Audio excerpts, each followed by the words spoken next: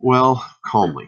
That's the Calmly. You thing. got to keep your Judicially. temper. Mhm. You've got to keep your temper Mhm. because our enemy is whispering to them during this time. Nobody understands you. Nobody cares about you. And if you Mhm. react in anger, he's like, "Yeah, see what I mean?" Mhm. And so it's hard. You just can't do that.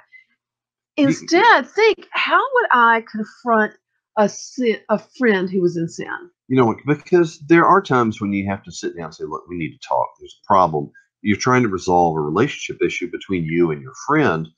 What you don't do is grab your friend by the collar and start berating them and trying to humiliate. Well, we hope you don't do that, because that's not gonna build a relationship at all. You know what? This is a hard thing. There's a time when they're small. They just need to learn to obey. The scriptures say, children, obey your parents in the Lord, Ephesians 6:1. Well, that's when they're very little, but as they get older, you're going to have to listen to them. You're going to have to hear them out before you go to the next phase of discipline, because Yeah. you know what?